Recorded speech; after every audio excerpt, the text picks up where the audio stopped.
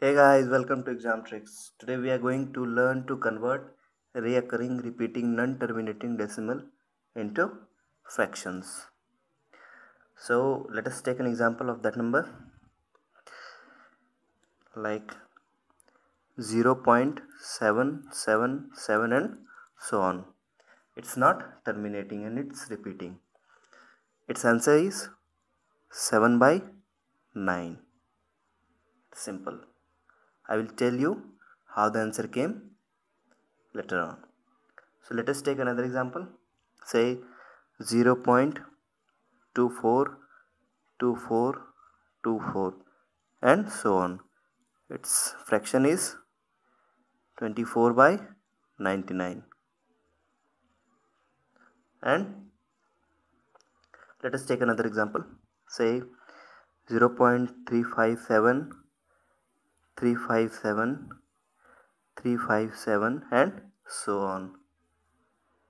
So the fraction is 357 by 999. So it's pretty easy to find out the fraction. So how it is coming, we will see that. Okay, so let us generate a formula by seeing these three examples. So what we are seeing, the number repeating here 777 is in the numerator, and in the denominator the number repeating is one digit number. So the denominator is the maximum of one digit number.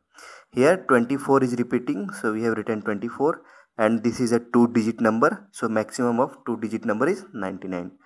Likewise here 357, it is a three digit number, so denominator will be a maximum of three digit number, that is 999. So we will generate a formula that is number reoccurring by the max digit number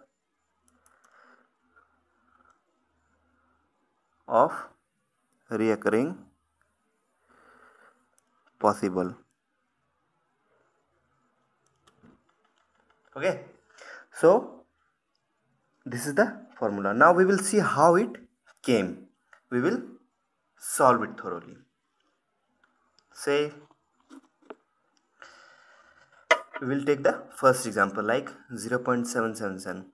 So what is this 0.777 and so on. So let this number be x. Okay, what we have to do is multiply both side by 10, then it becomes 7.7 and this becomes 10x.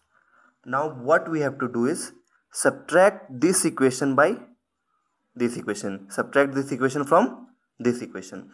It becomes 7 which is equal to 9x. What we did, 10x minus x which is equal to 9x, 7.77 and so on, minus 0.777 becomes 7. So what is the value of x? It becomes 7 by 9. So what we wrote here, 7 by 9. So we saw how it is solved, but we can directly write the answer. Now we will see the second case. It is 0.242424 and so on. Let this number be x. Now as two digits are repeating, 2 and 4, 2 and 4, so we will multiply both side by 100. So it becomes 24.242424 and so on, and this becomes 100x. Now same, subtract this x from 100x and this number from this number, becomes 24 is equal to 99x. This implies x is equal to 24 by 99. So what we wrote here comes like this. I hope you are getting this. Now we will solve the third one.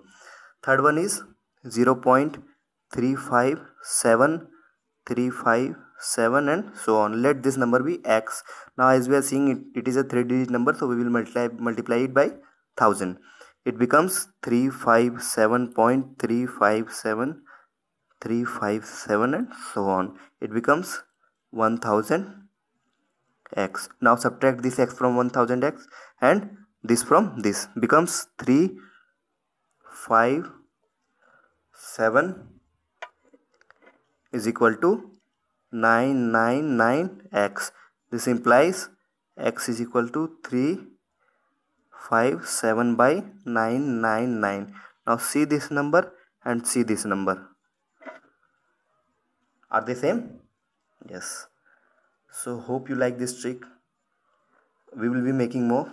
Subscribe to our channel, that is exam trick. Thank you.